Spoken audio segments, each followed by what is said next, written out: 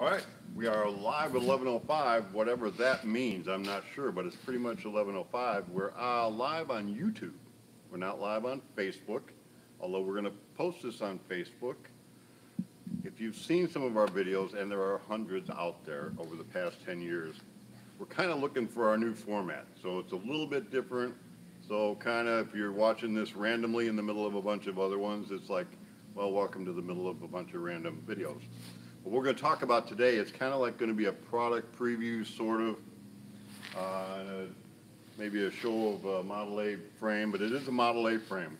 Yesterday, if you watched it, either live on YouTube, and you can do that by subscribing, and it happened to be on T-Bucket TV, which was kind of a mistake. We have T-Bucket TV, and we have Spirit Cars. Both of those are channels on YouTube. And we try to do the T-Bucket stuff on T-Bucket TV, but this is the Model A and it wound up there, so whatever. If you're watching it, we are glad you're watching. We started doing the perimeter frame yesterday. It kind of showed how to, we just take 2x4 tubing. It's got a couple of notches in it, so if you look down, it's not straight.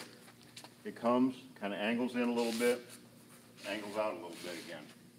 So what we do is just notch it, bend it, notch it, bend it. Of course, everything is jig built. We had it on the jig yesterday. This one here happens to be set up for coilover shocks. The car, a lot of them had transverse leaf original, which we can see. We will show you that in a minute. But this is set up for your coilover shocks, your bolt holes, reinforcement. Doesn't have a cross member in it. This is just a perimeter frame. The customer wants to weld a lot of the brackets on it. So he's going to have a 4-link rear suspension. I believe he'll probably have a 9-inch. And on the front, it is set up for a drop axle. So the cross member for the drop axle has been welded in. This is kind of an original style here. Your radiator will actually bolt on top of the cross member. Your spring goes up into the pocket, bolts in, and then you've got your spring horns. If you look on the side, on a Model A frame, it actually tapers.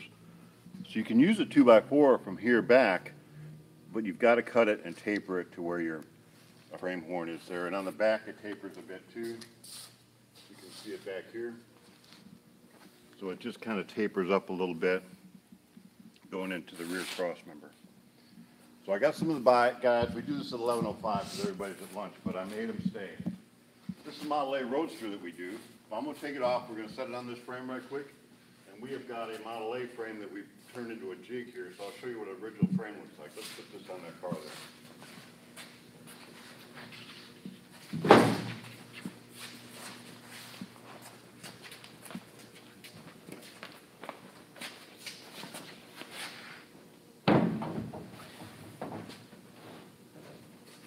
Close enough.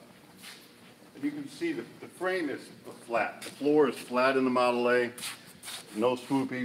We do it a couple different ways. We have what we call an A-rod, which we channel 3 inches, and you can actually put it on a 27 chassis, and it channels on. Also, we can do it on pinch 32 rails to give it that highboy look. I don't see any 32 rails, just handy. Well, there's some over there. Oh. Let's walk over here. This will be good.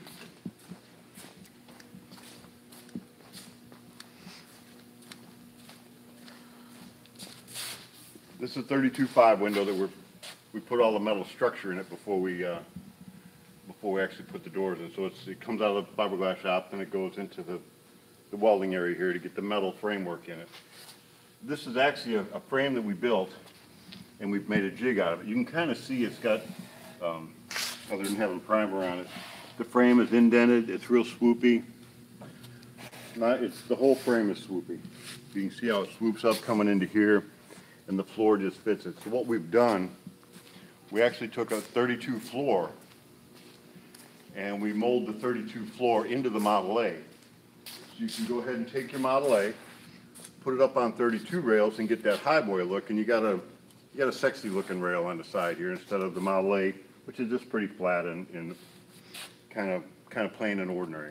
But if you're wanting to run fenders and running boards, you need to have the original Model A frame if you're going to want to run original fenders, running boards, splash fans, rear fenders. It really needs to be on a Model A frame. Now you can kind of see the difference here. This is a Model A frame I picked up at an auction for like 10 bucks. I seen it sitting there, I was like, oh, I'll turn that into a jig. Most of our jigs are our frames, so we make sure that we know that when we sell a kit, our frame and our body and everything's all fitted together. And since the bodies are built in a mold and the frames are built in a jig, that pretty much, you know, it's going to fit together. It's not going to be a lot of fit and finish on your part. We've already worked out those details. But it's nice to have an original frame because now I can say, all right, our body will fit on an original frame, make sure it fits that way. And both ways, because we're doing a 34 steel body car over here that's going to have one of our frames under it. So it's nice to have the body once in a while, a rigid body, just to make sure everything is fitting. A lot of times people will buy a chassis and find an old steel body car and go ahead and put a steel body car on a modern chassis. And one of the reasons you want to do a modern chassis is you can see the cross members are riveted. Nothing is boxed. This frame, we bought it, and you can see that it already had problems.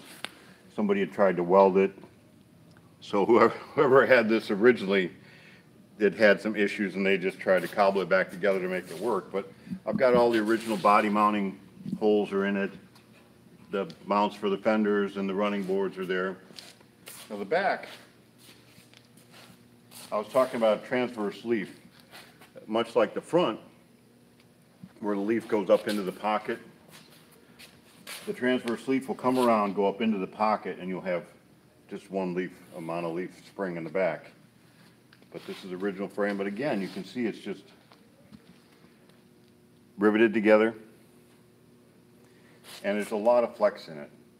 Not being boxed, I mean, you can just see in the front here how much different. And this is welded now because they were having issues, but normally this would have been, you can see where the welds or the rivets were actually ground out, and you can kind of see the rivets down here. So we didn't do this. Evidently, at some point in the history of this car, it was starting to come apart, so they welded that. You can see on the front here. From the horns forward, we don't generally box it, but occasionally we do if the customer requests it, and it's more for aesthetics than anything else. But this is fully welded, the frame, fully boxed, 3/16. You can put a lot of horsepower in this frame and still not have a flex or a twist or problems with it that way. So if you're going to make a modern day hot rod, definitely minimum box a frame and deal with your frame. Don't just put modern brakes on it. I mean, you make the cars safe. They weren't designed to really do highway speeds of 60, 70 miles an hour or more. They were a tough old car and they were great in their day, but you know, technology's come a little bit farther than what we had. A lot of ways to do it. You can do it with an independent front suspension. You can do it with an independent rear suspension. You can do it with the straight axle. You can do radius rods, 4-link. A lot of ways to do it. Wishbones. There's just no one way to do it. That's what makes hot rodding so cool. It's like everybody's idea, and if it works, go for it. So that's it for today. It's a quick one. We're trying to figure out what our new format's going to be. Check us out on Facebook. Go there. If you can't find us on Facebook, go to SpearCars.com. That's our website, and on the bottom of the website, I think it'll get you to our Facebook page. I think you can both subscribe and you can have a thing where our feeds actually show up on your feed if you want, but you got to push a button to do that. On YouTube, we're going to make a bigger effort to YouTube and then link from YouTube back to Facebook. We'll do the YouTubes live. And we got a couple projects going on. I think what we're going to do with the projects that we've been doing, rather than just a hit and miss, do a little bit here, we're going to actually start doing video of that. That way we can do a little bit of editing, because it's awful hard. I've been talking now for 6 minutes, 7 minutes, 8 minutes. I've got a sign going 10 minutes. And if you stayed this long, again, we appreciate you.